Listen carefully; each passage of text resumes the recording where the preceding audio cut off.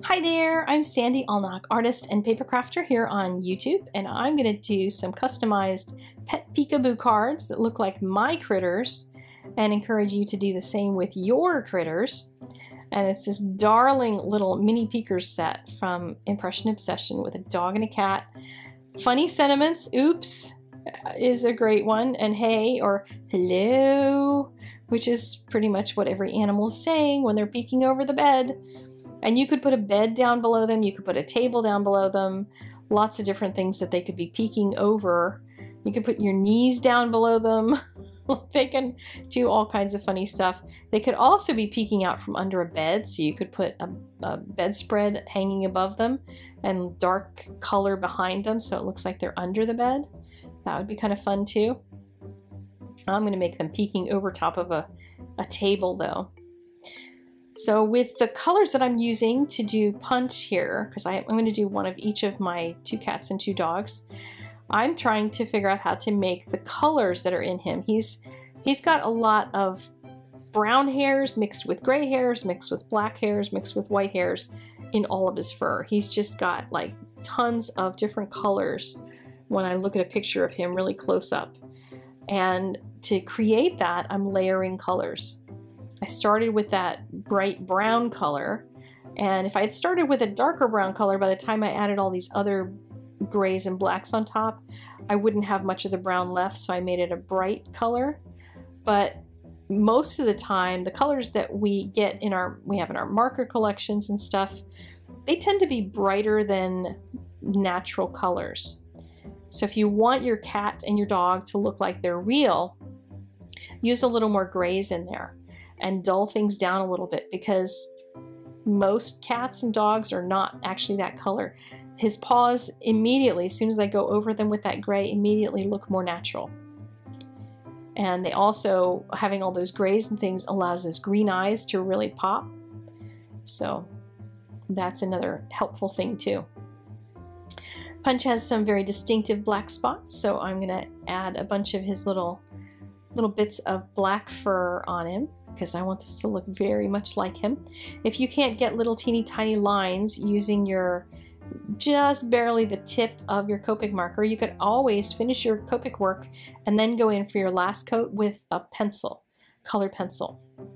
That works great over top of Copic and allows you to get lots of detail in there that you might not normally be able to get otherwise. So finish up getting all of his little black hairs in there, looking very much like my little Punch, and then throwing in a little more gray to try to blend some of those areas out just a little bit more. And I think I got his coloring pretty darn good. And next up is Miss Suki. She is my black cat, and she is very, very old. She's my oldest pet, has been around for a long time, and I actually have been wondering for a couple years how much longer she's going to stick around, and she just keeps sticking around. She is the cat that just does not want to give up the ghost, and no matter that she's like hugely fat, she's actually getting herself back into shape lately, which is kind of surprising. She's getting a little more exercise. She's starting to come out and hang out with the dogs more and doesn't like hiding under the bed anymore, which is a surprise because that's where she spent quite a long time. Did not like the dogs before. And she was like see sad eyebrows? I was just playing as I was doing this and giving her like sad expression, and then you can give her angry expression, make the eyebrows kind of come down. You can make your cat have all kinds of expressions. And I knew I was going to put a lot of fur on her, so I was just goofing around and giving her different shapes for her eyebrows as I was going, just to see what that would look like. So you can do the same as well. And she's got a little tiny, just a little bit of white fur that sticks up out of her ears, but everything else on her is like seriously black. She's got really dark eyes, dark everything, so I've been known to step on her at night because she is black cat, black cat, black cat all over. But to make a cat look like it's black without looking like a blob, you need to leave enough gray so that there's some highlights there. So I'm working on figuring out how to get a little bit of that blending going, but leave some of those gray highlights so that I don't end up with just a giant big black blob. And little by little, I can add a little more color, a little more to start to blend some of those colors together so it doesn't end up looking like individual furs all over the place, little pieces of fur everywhere. But she's looking pretty good. And we've got some little highlights on those paws, so the paws do look like they're up in front. For her eyes, we give her nice dark, dark, dark eyes so she disappears into her fur like she always does. And now we're on to the puppies, and I'm going to do Giallo first. And it is just about his birthday. He's 2 years old now. My boy's getting bigger and bigger. And I'm using a more reddish color than I normally do for him. A lot of people, when they see pictures of him, think he's like this really reddish gold color. And he's somewhat more reddish than a lot of other Goldens. He's not as yellow as some of them, but I still don't think of him as super red. He's not like an Irish setter kind of red. But what he does have, and I started really looking at him closely for this particular video, is he's got a lot of black around his eyes, almost like he's got mascara. So I was like trying to give him mascara here, and it looks a little weird before everything else is on there, so hang tight. Don't give up on me yet.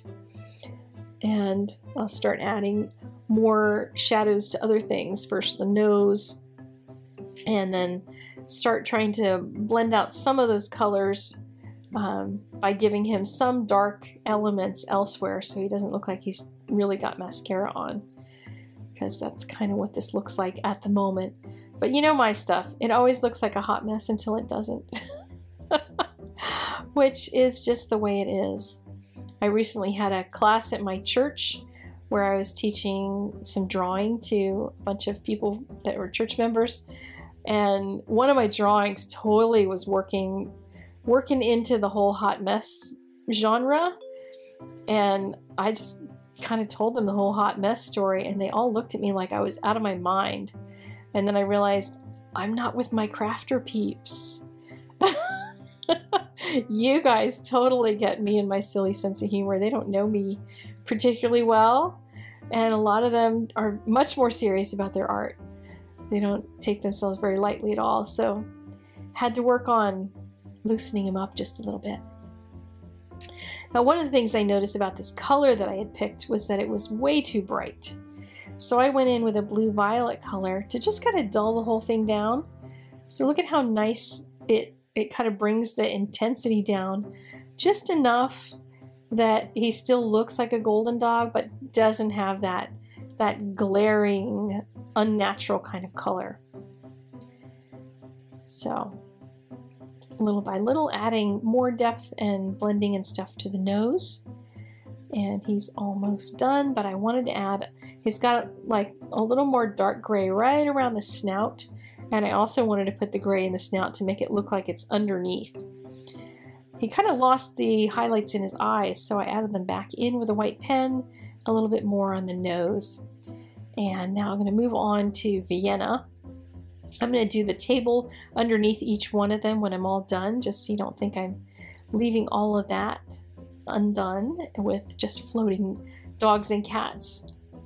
So Vienna is now 2.5. My girl is just getting bigger and more beautiful and more sweet every single day. When she first came to me, and she first came to me when we think she was 6 or 8 months old at the time. She was 25 pounds lighter, and even now she's a stick. I can't get her to put weight on. Wish I had her secret, whatever that is. But she was skittish and all kinds of things. She wasn't a snuggler. And boy, I tell you, in the last probably 2 or 3 months, she has become the ultimate snuggler. So every morning she has snuggle time with me. So when I'm either on my computer or sitting on my phone doing stuff, she's got to be right there with me, laying her head on me and stuff, taking over, wants to have her snuggle time. And she's happy to let me work and stuff, but She likes to have her snuggle moments. Giallo is my evening snuggler, so he likes to go to sleep with me, but she's my morning snuggler. And between the two of them, they just got to have their own routines, their own time for having with mom there. But she's a doll. I just love her to pieces. And I kind of picked a general birth date for her since we have no idea when it is, and so February 14th is the day we celebrate her birthday, so she's about 2.5 right now, going by that particular date. So I'm going to try here adding more definition to her so that she ends up with more than just a gray blob as well, because of course she's got her black eyes and her black ears, but I wanted to give more definition there and give them the chance to look realistic rather than just looking like a solid blob of color. And I'm going to add that by creating some dark shapes kind of around her eyes and stuff. And with her, giving her the sad eyebrows is totally appropriate because she always gives me the sad eyebrows. Like, you never feed me, you never pet me, you never anything. Because, yeah, that's my girl. And she knows it works. That's the thing. Giallo just jumps on me and says, pet me now, dang it. You know, he insists. She just begs so sweetly and looks like no one ever loves me. So for each one of these, I'm just going to throw a brown table down here. And literally, to make a brown wood table, throw on some kind of a medium reddish brown. I'm going to throw some dark brown down at the bottom. And then just go over it with a couple of browns that you have ink in. Mine were running out, so I would kind of change my mind. Oh, maybe I'll have a table that'll be this color. And then I kind of got to the end and was changing the color one more time, so I had a little less of that red in it and allowed the reddish color in each of their eyes or their fur to kind of stand out more by dulling down the color that's on the wood. So there are my puppy and kitty cards, and I hope you make some with your puppies and kitties because it's way fun. And they're really simple cards to make once you get the hang of it. Once you figure out how to make the fur on them, you can make that table and make it a scene without a whole lot of work at all. So if you're interested in the supplies, they're in the doobly-doo. Click the like button if you enjoyed this. Share it with your friends, and I will see you guys again next time. Have an awesome day. Bye-bye.